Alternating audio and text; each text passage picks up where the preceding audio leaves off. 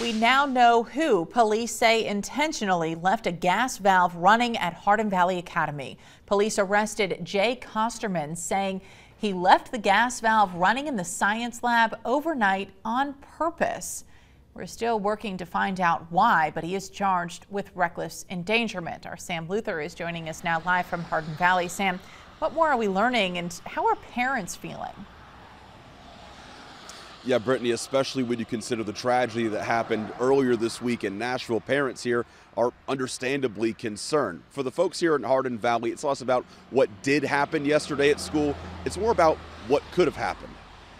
It's very scary. It's scary not only for the students and the parents, but also for the faculty and staff as well. 2 gas valves intentionally left on overnight in the science lab at Hardin Valley Academy. The district says it was a contracted worker with local company Duncan & Sons. I mean, speculating, obviously, like an explosion could happen. Audra Kaler is the parent of a freshman at the school. She's just happy Thursday didn't end with an explosion, but she's concerned that an overnight custodial worker was able to pose a threat to her child. Even though they're not coming in contact with our children, they're coming in contact with everything our children do come in contact with. The Knox County Sheriff's Office is charging 23-year-old Jay Kosterman with reckless endangerment with a deadly weapon involved, coming to the school after a report says he left home for the evening out of anger after having a dispute with his mom. It's Kosterman's only charges in Knox County according to an arrest database, but still, parents are looking for more about who has access to their child's school. Are they going through the same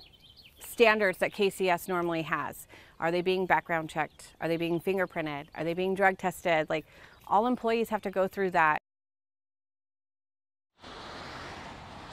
Now, we've asked Kosterman's former employer, Duncan & Sons, as well as Knox County Schools, if he ever got a background check, then where that background check may have come from, what all it entailed.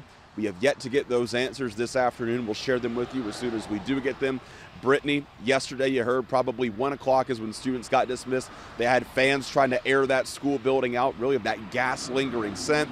Today, business as usual, all things considered for students, but you heard from those parents right there. Still some lingering concerns as students got out.